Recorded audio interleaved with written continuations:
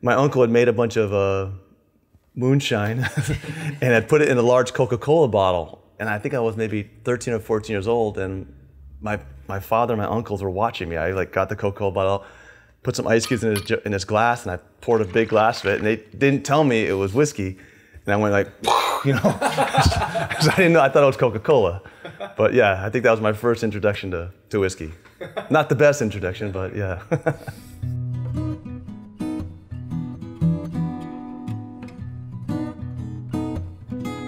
Too many people come in and say, I want a whiskey sour. And they ask for their variation of it. And I'm like, wait a second, this is our business. We need to be the experts on this. So I came up with a syrup that I make using hibiscus, the flowers, right? Oh, yeah. Sage, and juniper berries with sugar. And this is our syrup we use for it. It's really, really, if you smell this syrup, it's, you know, it's just got a really nice nose on it. You can smell like the sage coming through and everything. Oh yeah. Yeah. Pretty herby. Exactly. We use this with bourbon and make it basically the same way you make a whiskey sour, but this is our twist on it. We call it our Amsterdam sour because these are ingredients that are very popular in Amsterdam, right? Use 60 milliliters of bourbon once again in here. 30 milliliters of the juniper berry syrup I make. So 15 milliliters of fresh lemon in here, lemon juice. And now we're going to shake.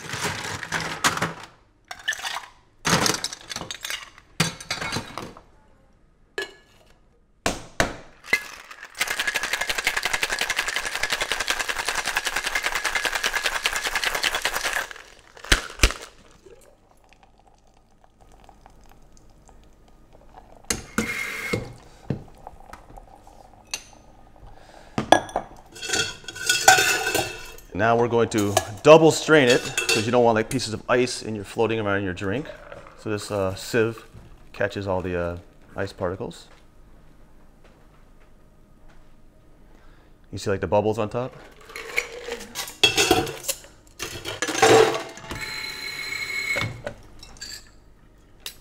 Which is a lot of flavors come out of orange peels and lemon peels, etc. So.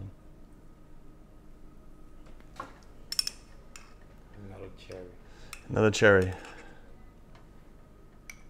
And this is your our drink, one of our signature drinks called our Amsterdam sour right here.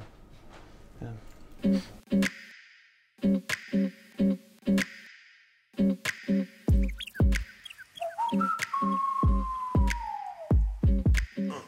When you're young, I don't really think you know what you're going to do. People said, yeah, I knew since I was 5 years old I was going to be a doctor.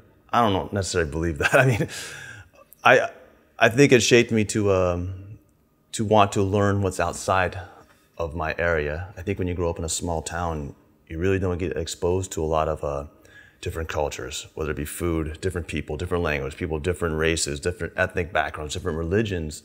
And I think you need to leave that area to be able to get outside your comfort zone and see other parts of the world. So I think it really shaped me to want to always try and learn different things.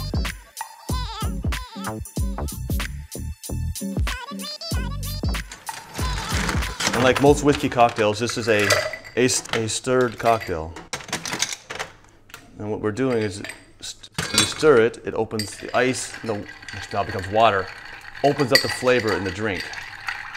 If you drink this straight with no ice or water, it'd be super strong. You know what I'm saying? So this actually opens the flavor up in it and chills it too. You have to be careful not to over stir it, because you can't take the water out if you do too much stir on it. Now we're going to strain it. But this is a recipe, like I said, I got from my friend in San Francisco. It's called the Mr. Robinson. And then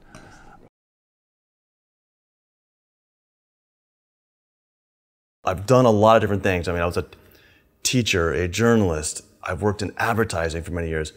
I own my own record label. I was a house music producer and DJ for 20 plus years. I still own my record label.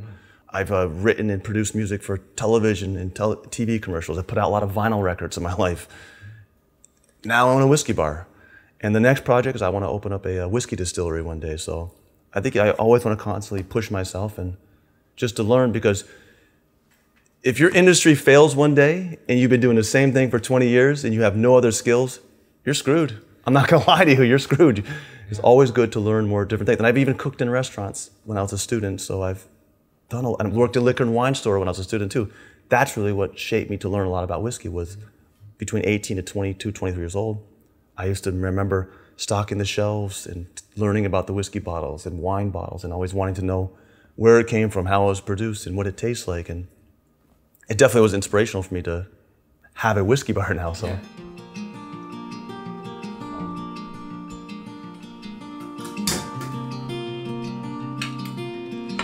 I wanted to bring something, a type of food here that's, one, reminds me of living in San Francisco, and also I think just fusing, taking a little bit, for example, these are made by a Mexican woman here in the Netherlands. These are fantastic white corn tortillas. These are amazing.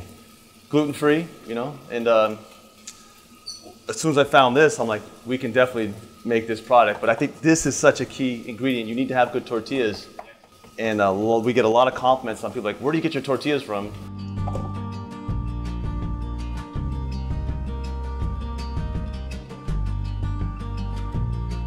Okay, enjoy, you guys. I also have a Japanese chef here, and I have a couple of Dutch chefs here too. And just using a lot of their knowledge too. They understand that everything we make here has got to be of an Asian influence. Especially my Dutch chefs, they try to tie it in with typical Dutch vegetables, seasonal stuff, and this is what Dutch people eat, but fusing with Asian food, Yeah.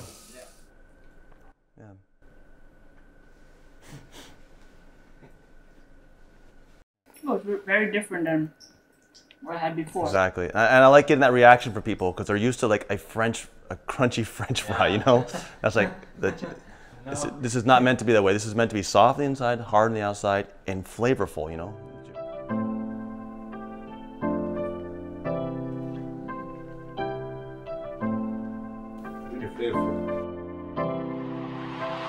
Don't just give it one chance, because a lot of people have a whiskey and it's not a very good whiskey.